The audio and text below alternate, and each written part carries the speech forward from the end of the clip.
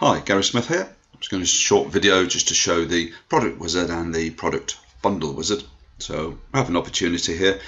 In fact, the problem it overcomes is this one here really. This is the standard button for adding products to opportunities.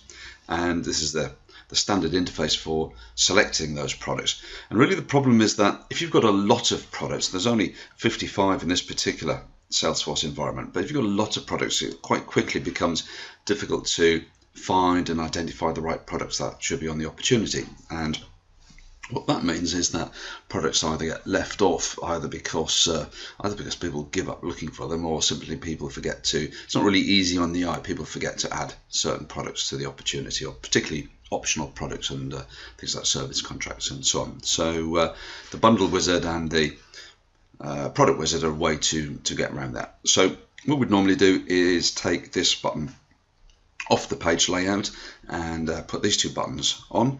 So let's start with the product bundle wizard. If I click the button, it opens up a Visualforce page, and within this category here are the different product bundles that have been defined.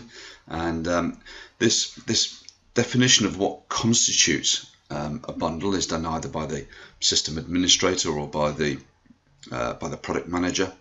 So you can see we've got different combinations of packages here and so on. So if I select that one, then this is the quantity and the bundle price for each item that has been defined by the product manager.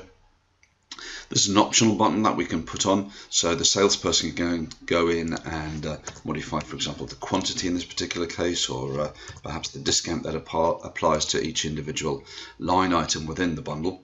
So these are my different elements of the bundle. If I click Save here, I'm saving the combination of quantity and price, and when I click Finish, so I've got 5 items in my bundle. Those items are added to the product in the normal way. So these are product line items in the absolutely normal way that you would get if you'd use the add product to add them. Do that, but I've got a combination of products that have been added there. The product wizard button can be used either in conjunction with the product bundle, so I'll do that now, or it can be used in standalone, so we might not have used the product bundle already. But if I click on the product wizard button, then I also get a Visualforce page. These are the different product families, and within each product family, in this case we've got some subgroups. You can either have the categorization just at the product family or the subgroup. In fact, we have some customers with a further grouping of products because they've just got thousands of products in the system. You can see over on the right hand side of the page, these are the products that have already been added to this opportunity, in this case via the bundle wizard that we did a moment ago. If I was clicking on the product wizard for the first time, then this would be blank. There's an additional level of categorization here, which is optional, but some companies like to have the product split between what you might call core products. So these are fundamental products that we're selling, and perhaps optional products such as service contracts or other optional features and so on. So I'll go through this and let's select one or two other products. So you can see here, so I've selected that first product.